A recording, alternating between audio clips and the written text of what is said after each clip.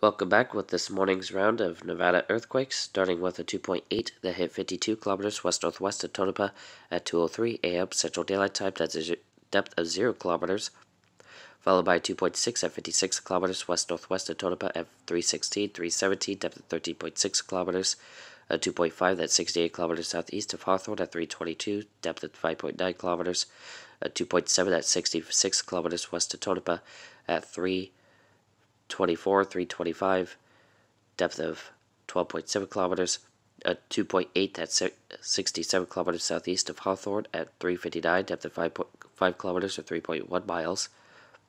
a 4.3 that hit 52 kilometers west-northwest of Tonopah at 4:08, 10.5 kilometers in depth, 3.0 that hit 65 kilometers southeast of Hawthorne at 4:11, 4:12, depth of 8.1 kilometers, another 3.0 that hit 65 kilometers southeast of Hawthorne at 4:20, depth of 7.6 kilometers,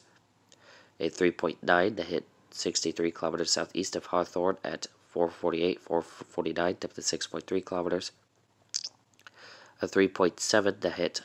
54 kilometers west-northwest of Tonopah at 5:36, depth of 6.8 kilometers, a 3.1 that hit 52 kilometers west-northwest of Tonopah at 5:42, depth of 10.1 kilometers,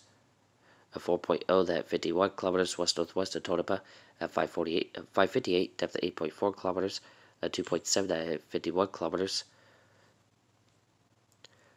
west-northwest of Tonopah at 7:29, depth of 11.7 kilometers,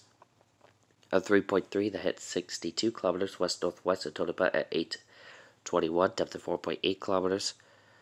and finally a 2.5 that hit 54 kilometers west-northwest of Tonopah at 9:50, depth of 8.6 kilometers. So if you felt any of these earthquakes, let me know in the comment section below and from where. Stay safe. See you in the next video. Bye.